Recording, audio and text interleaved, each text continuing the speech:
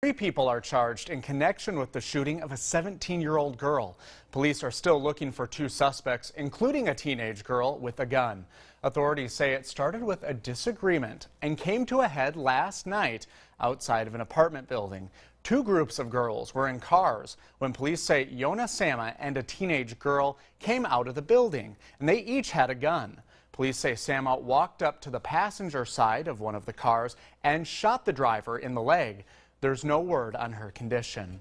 She drove to 6th and Sycamore. That's where we got this video.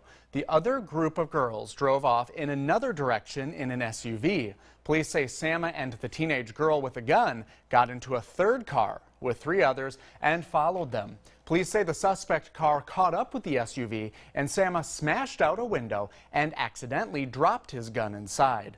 A victim flagged down police and then there was a chase. The suspect car came to a stop at 12th and Thompson and all five people ran. Police followed tracks in the snow and arrested three people. For a full list of the suspects and their charges, go to KELOLAND.com.